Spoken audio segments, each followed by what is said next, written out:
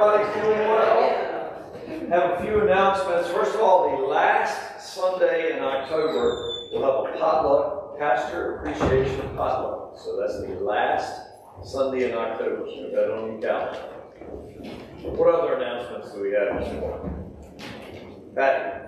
Youth Sunday is the first Sunday in November, and I need all the kids to be here next Sunday and the Sunday after so that we can practice. All right. Any particular time or just regular time? Sunday school time. Okay, regular time. A couple of announcements I'd like to point out from the bulletin. First, Victoria Fire and Rescue needs some volunteers for a mock accident that they're going to have. That's the announcement is in the bulletin. And then Williamsburg County Ministries Brunswick Stew fundraiser is October the 26th. Any other announcements? Trunk or treat. We decided on a theme. Is it Mario Brothers? We are on a theme. And so still keep the candy or little, something we can hand out. Last year we handed out, I think there were over 2,000 kids. We ran out of candy, 2 or 3 times. we had to send Pastor Kay to Don. So we want to make sure we have enough for all the kids. So I've gotten a good amount so far. If you grab something, just bring it in, drop it off here or out in the front. And then we decided to bring back the Thanksgiving community meal, and it will be Tuesday, November 26th. I've got sign-up sheets. If we can get, donations, we're going to have typical things: turkey stuffing, gravy, potatoes, mac and cheese rolls, pumpkin pie, sweet potato pie, brownies, or cookies. If you are willing to make it and bring it in, we're going to use the warmers. If you want like a foil pan, we'll be glad to supply you one, so you don't have to worry about getting your casserole dish back or whatever. But I've got sign-up sheets. I'll leave them up here today, and then I'll put them some back in the back or some of the fellowship hall. You could go on there. I've got one for each food item. Put your name and how many of what you want to bring. All right, fantastic. Support that. Any other announcements? And also, the upper room for November and December is available, so you can use this for your use. Now today is Esther's birthday, so we got to sing. Happy birthday to you. Happy birthday to you. Happy birthday, dear Esther. Happy birthday to you. Happy birthday.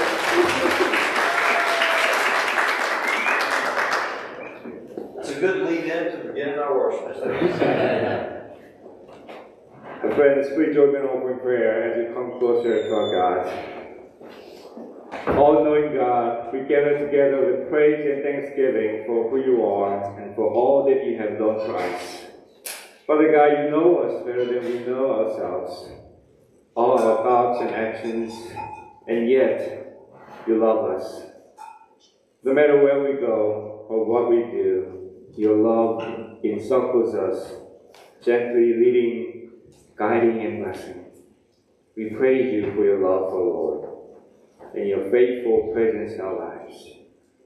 I pray this morning, may your Spirit move in our hearts and minds, O God, as we worship together. Examine our attitudes and actions. Lay bare the things we need to confess. Challenge us with your word, and guide us onto paths that lead to life. For we are your people, called by your name. In Jesus' name we pray. Amen.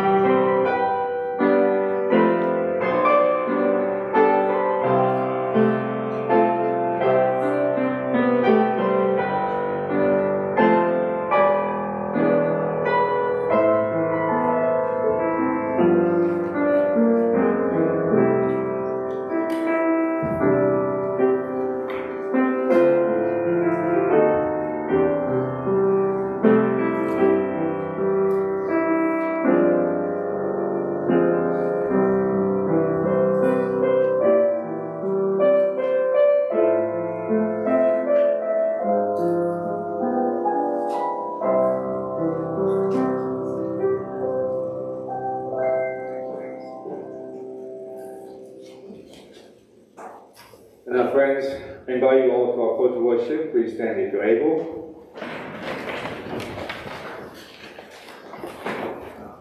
God calls the lost, the least, and all who long for home. God also we wander from that chosen for us, and waste the gifts we cannot give. God calls and welcomes us back to worship this day. Let us celebrate and rejoice in God's presence forever. Let us worship God together. Amen. Our opening hymn this morning is hymn number 422, Jesus Thine All Victorious Love. Let us sing together.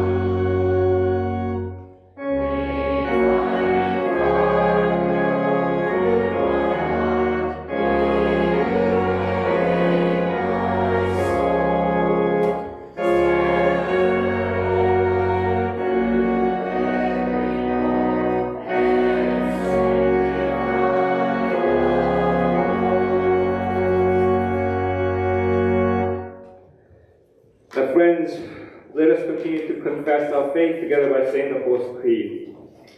I believe in God, the Father Almighty, maker of heaven and earth, and in Jesus Christ, His only Son, our Lord, who was conceived by the Holy Spirit, born of the Virgin Mary, suffered under Pontius Pilate, was crucified, dead, and buried. The third day He rose from the dead. He ascended into heaven, and seated at the right hand of God, the Father Almighty. From thence He shall come to judge the quick and the dead.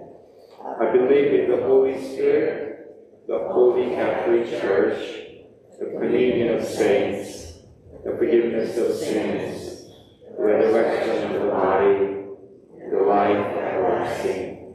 Amen. You may be seated. And this time I'd like to invite our young friends to the front.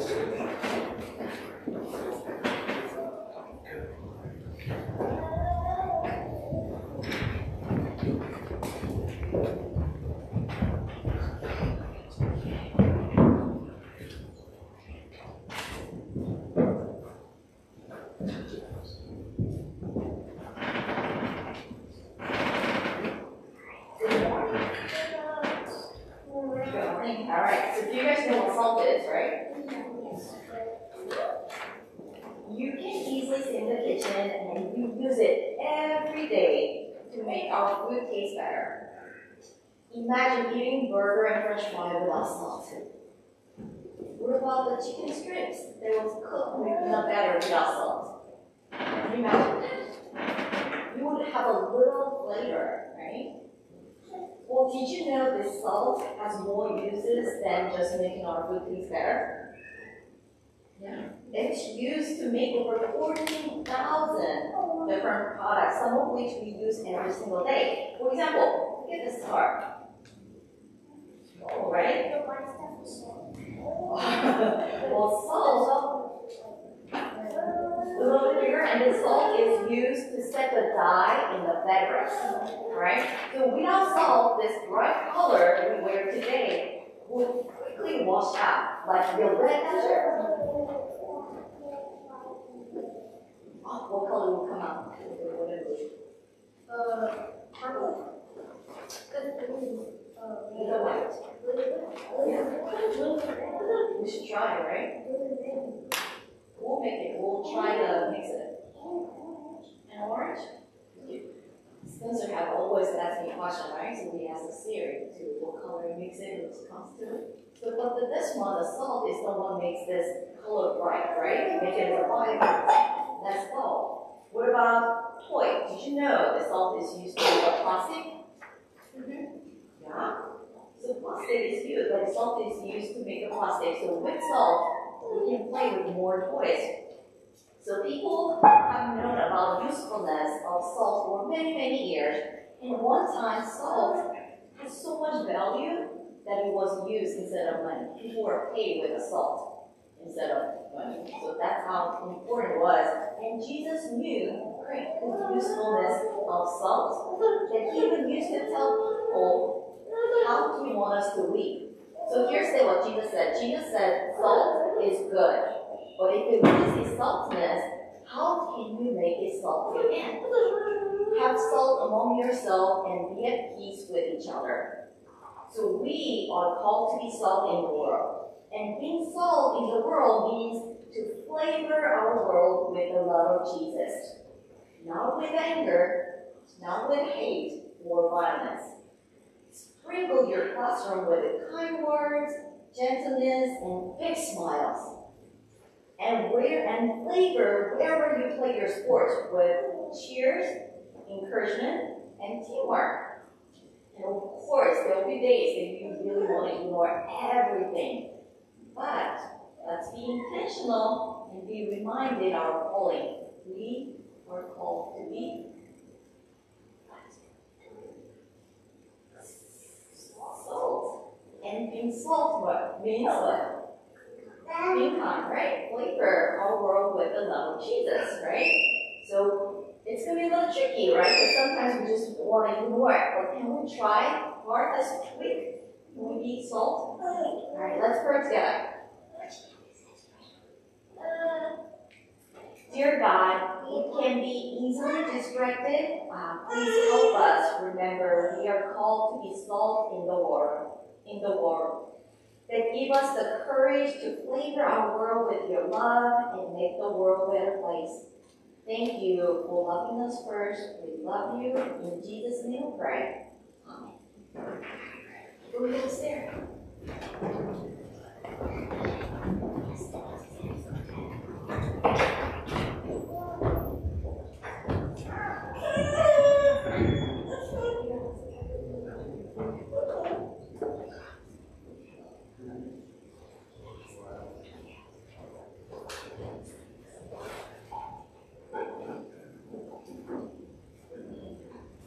My friends, let us pray together the prayer for the nation as we prepare our hearts to hear the word of God.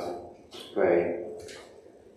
Gracious God, we pray that by the power of the Holy Spirit, you will silence in us all the storms, doubts, and fears that overwhelm us, so that we may hear what you have to say. Your still small voice, being quiet, yet compelling, commanding, all the same. In the name of Christ. Amen. This morning our scripture reading is from the Gospel of Luke, chapter 15, verses 1 through 10. All tax collectors and sinners were gathering around Jesus to listen to him. The Pharisees and legal experts were grumbling, saying, "This man welcomes sinners and eats with them." Jesus told them this parable. Suppose someone among you had 100 sheep and lost one of them. Wouldn't he leave the other 99 in the pasture and search for the lost one until he finds it? And when he finds it, he is thrilled and places it on his shoulders. When he arrives home, he calls together his friends and neighbors, saying to them, "Celebrate with me, because I have found my lost sheep."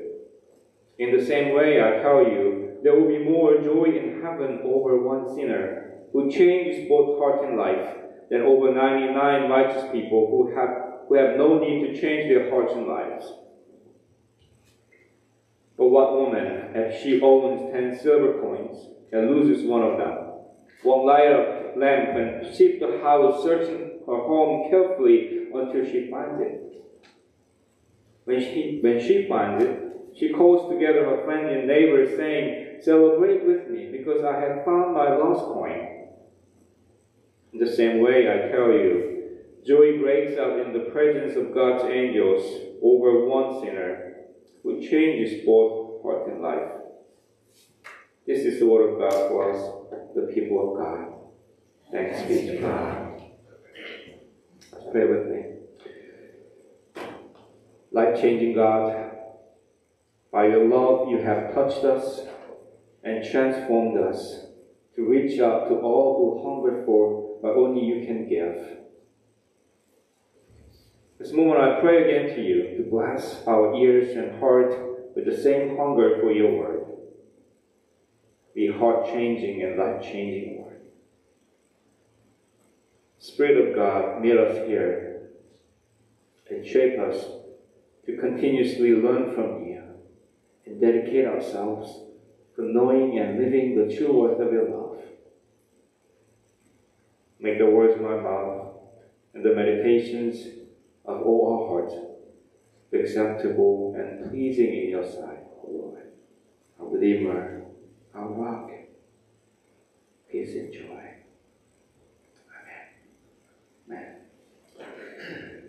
So one day, a good friend of mine shared this story on his Facebook page, and once I read the story, I had to think about love and joy again. This morning, I want to share with you all about Christian love and what happens when we love one another. And my friend and his wife live with a little dog named Eco. And one of the major challenges they have to deal with on a daily basis is her shedding. Eco has a silky coat with smooth hair, and she sheds a lot every day. So they have to vacuum the entire house all the time and always prepare a scotch roller to remove the hair from their clothes. And even they carry a couple of rollers in their car. I believe if you live with a dog, you should understand what it means, right?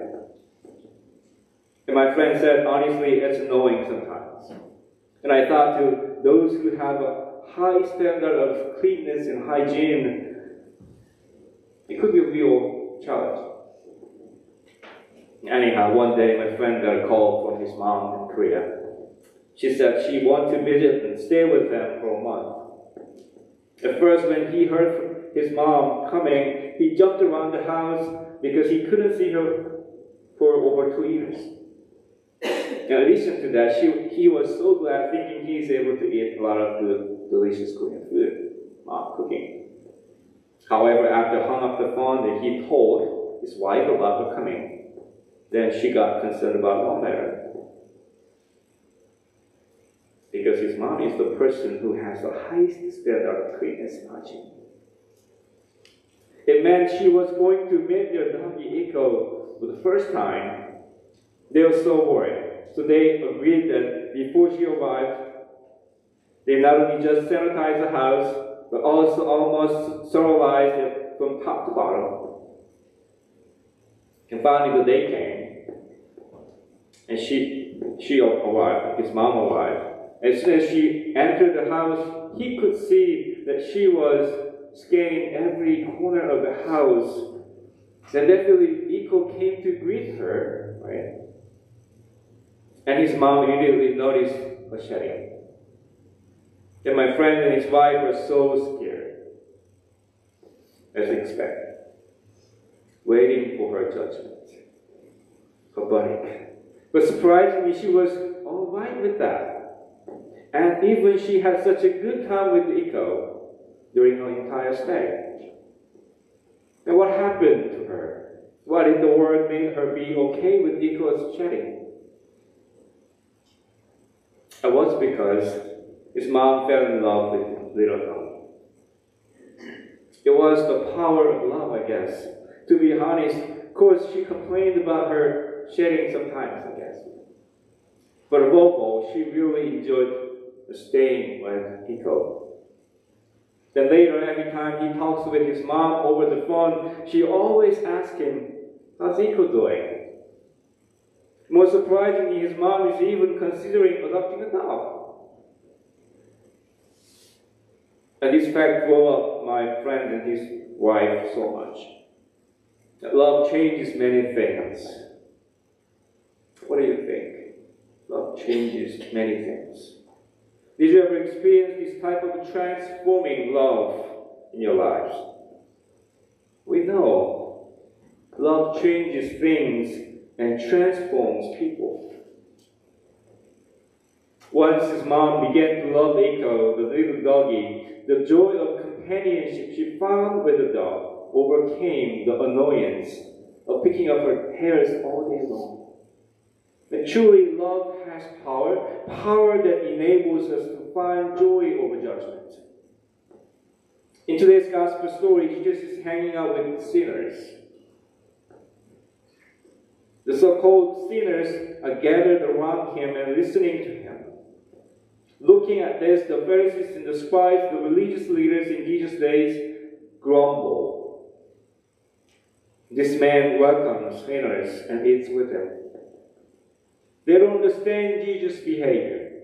But here, the question is, doesn't Jesus know that the people he's hanging out are sinners?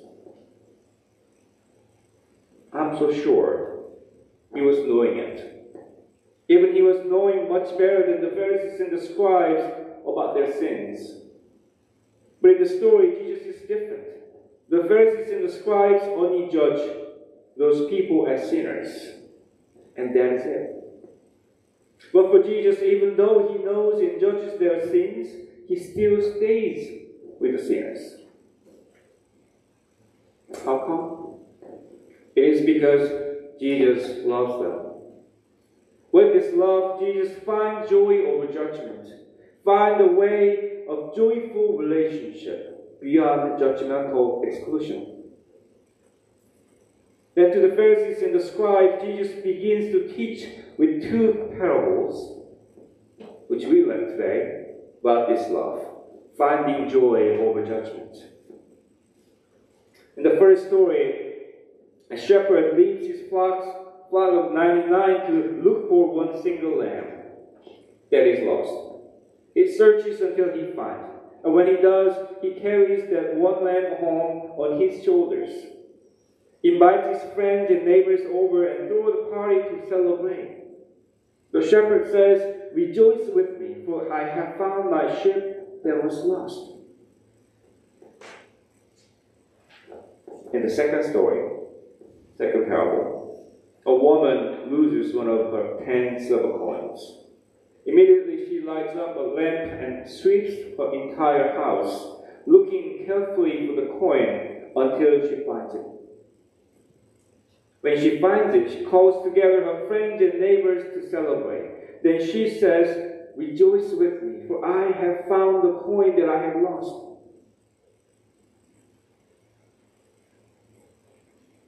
These parables clearly teach us today, with his faithful, compassionate love, Jesus finds the lost, the sinners like us.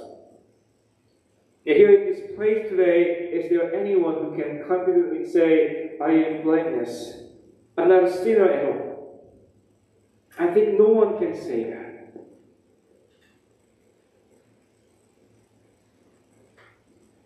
Jesus knows and judges our sins, but above all, he still loves us. And this love changes many things. Although we sometimes go astray like a ship and get lost like the coin, Jesus goes, finds us again, turns us back to his love, and rejoices with us. And until he finds us, he desperately searches for us, like the good shepherd, and like the woman sweeping her entire house. His love never gives us up for our sins. Rather, his love always looks for the joy of having us back. The joy of acceptance and relationship, the joy of forgiveness and salvation, over judgmental rejection and punishment. And this is why our Lord Jesus is the good news for us. Friends, who needs this good and joyful news? But where can we find this good news over sin and joy over judgment?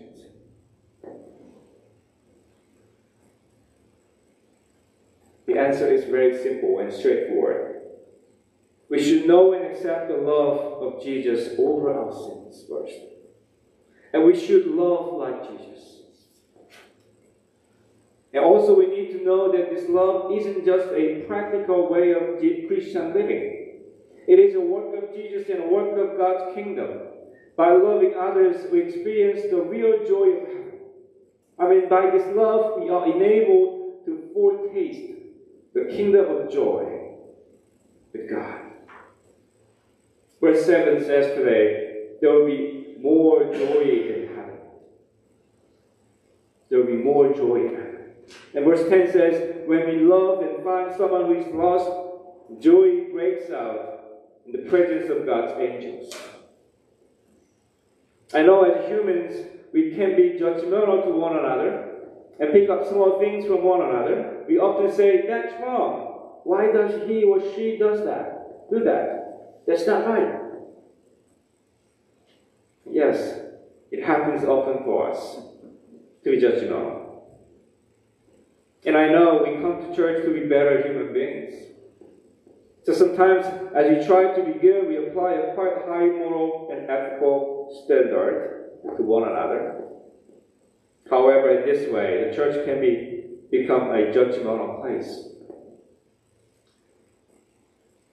And if we stop there, if we stop judging others and don't do more than that, we become just like the same as other group of people, just the same as the grumbling Pharisees and the scribes in today's gospel story.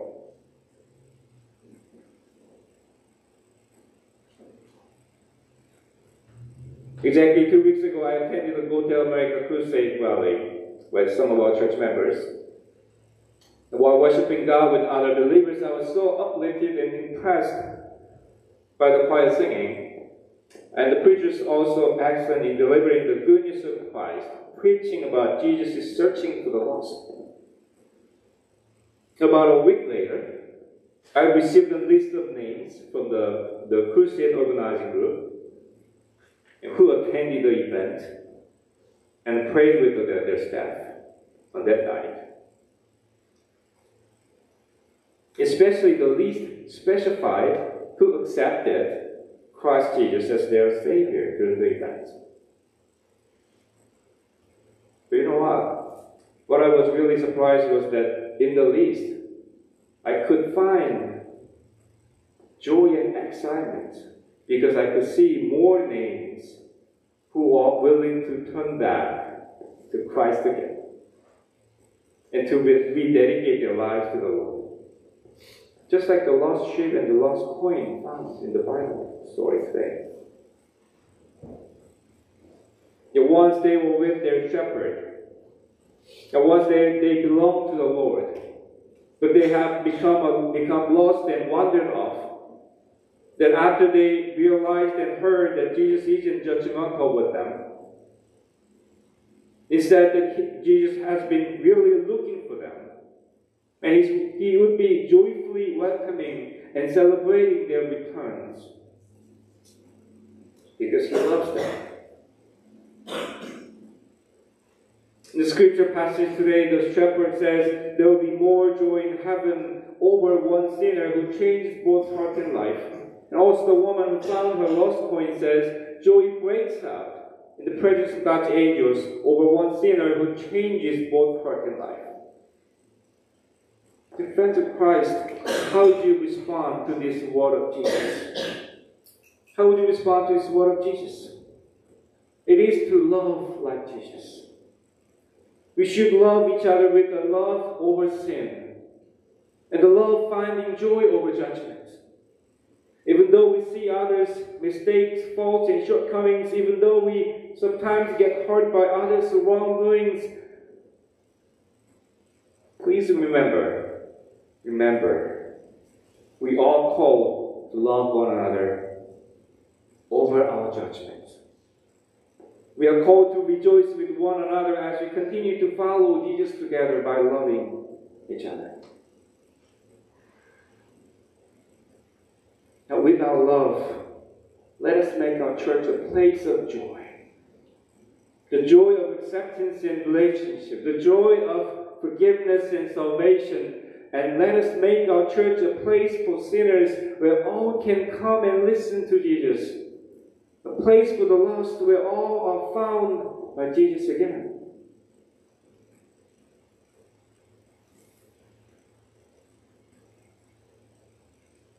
This morning I just want to remind you one thing.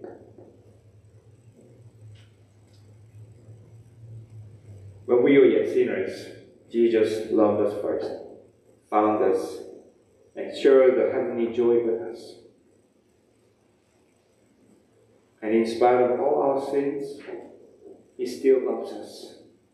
No matter who we are, and no matter what we bring before Him. What a grace it is. What a grace it is. Right?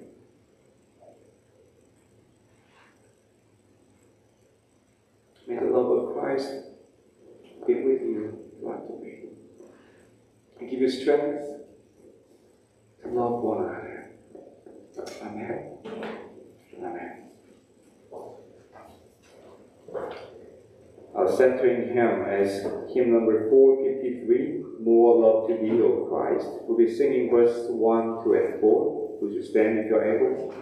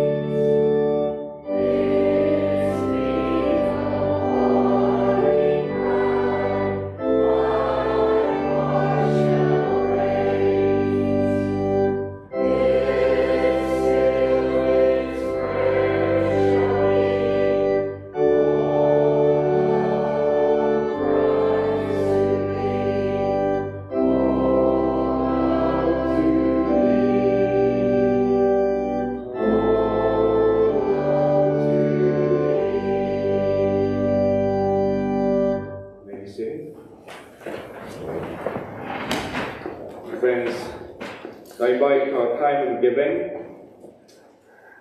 Dear sisters and brothers, present your bodies as a living sacrifice, holy and acceptable to God. And as an act of worship, let us now return to God our offering.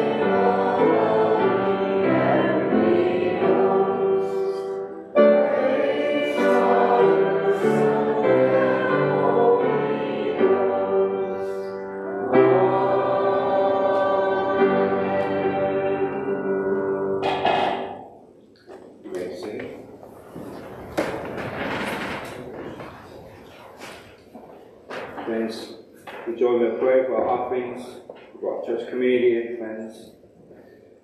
Gracious God, we thank you for the measure of faith you have given to each of us. Increase in us generosity, compassion, and love, so we may continue to be your body in and for the world. With thanksgiving, we pray in the name of Christ. Gracious Lord, we thank you so much for your leading voice, and your goodness and faithfulness for us throughout the week. This time we come before you, depending on your unfailing love and amazing grace with prayer of your people. We pray for those who are sick, infirm, and recovering. Nancy Bridgeford, Tommy Height, Kate Davis, Jordan Johns, Eric Everett, Karen Skinner, Harold Edwards, Robbie Brown, and their families. God, you give them peace and help them experience your presence as they are going through this difficult time. Your healing brings them back from weakness and fear into renewed strength and confidence. And Lord, we ask you to give them patience and encouragement as experiencing your restoring and healing power. Heavenly Father, we lift up our members staying in their homes and care facilities. Ann Apperson, Frank Warren, Joan Spencer, Tom Nelson, and David Ho.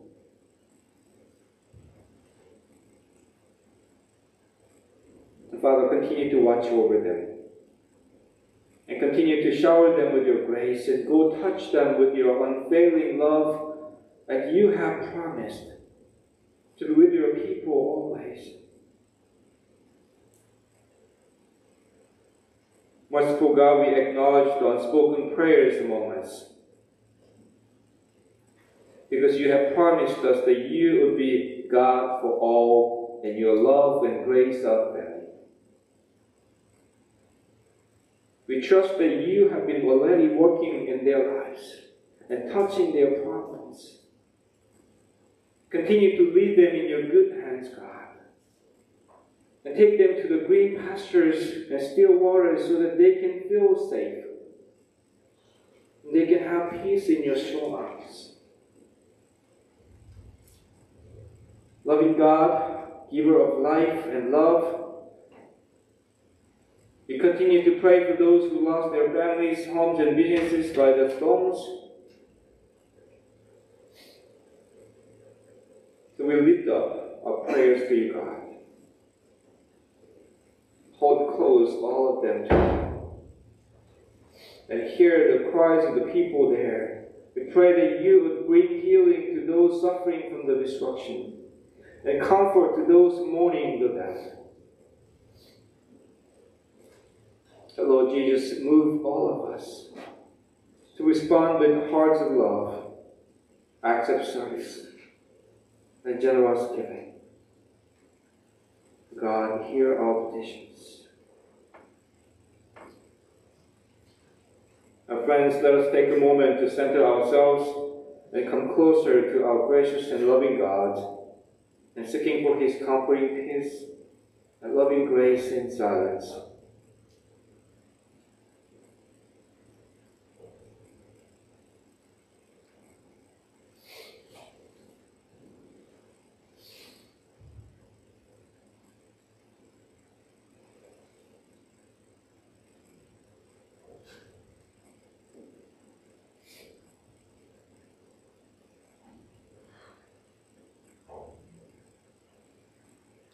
Heavenly Father, we ask all this in the name of your Son, Jesus Christ. Now, friend, let us continue to pray the prayer that our Lord Jesus taught us when he was here on earth by saying, Our Father, who art in heaven, hallowed be thy name. Thy kingdom come, thy will be done, on earth as it is in heaven. Give us this day our daily bread, and forgive us our trespasses, as we forgive those who trespass against us. And lead us not in temptation, but deliver us from evil. For thine is the kingdom, and the power, and the glory, forever. Amen. is hymn number 452, My Faith Looks Up to Thee. We'll be singing verses 1, 2, and 4. Please stand if you're able.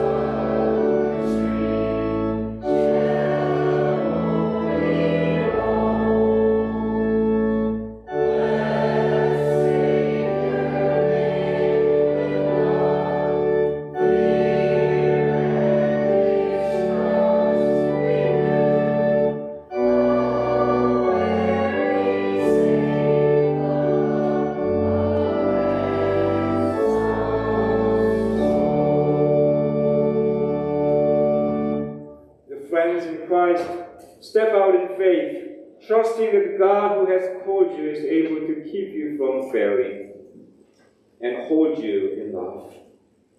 May the steadfast love of God surround you, the peace of Christ enfold you, and the Holy Spirit encourage you now and forever. Amen.